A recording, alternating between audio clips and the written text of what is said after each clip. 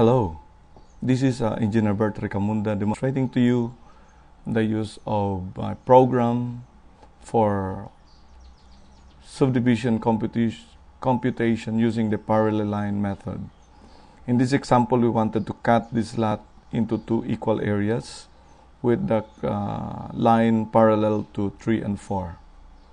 So the first thing that we do is to press F2. Press F2, then you enter the lot number, let's say 0, execute, then the coordinates will be summarized and the lot plotted. So while the lot is plotted, we press X here, or the multiplication key, then enter the baseline corner, so that is 3 and 4. It should be on the counterclockwise mode.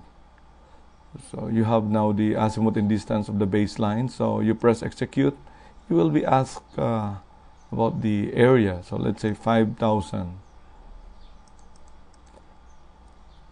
Then execute, and then azimuth 1, 29.59, then azimuth 2, 56.36, execute.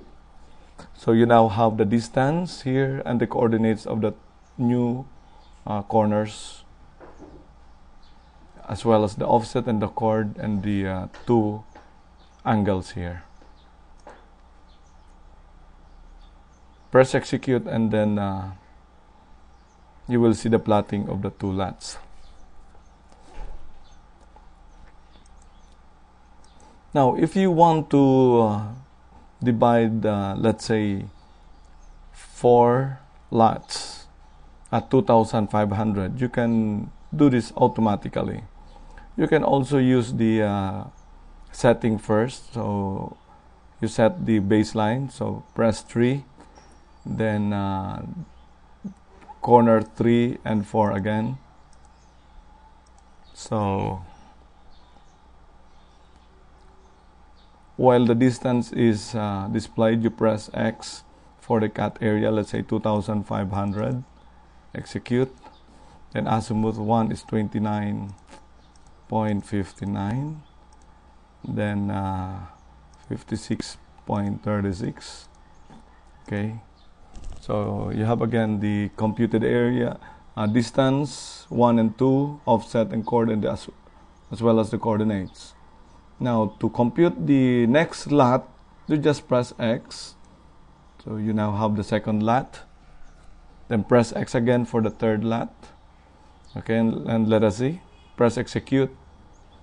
So we now have the 4 lots subdivided along parallel line 3 and 4.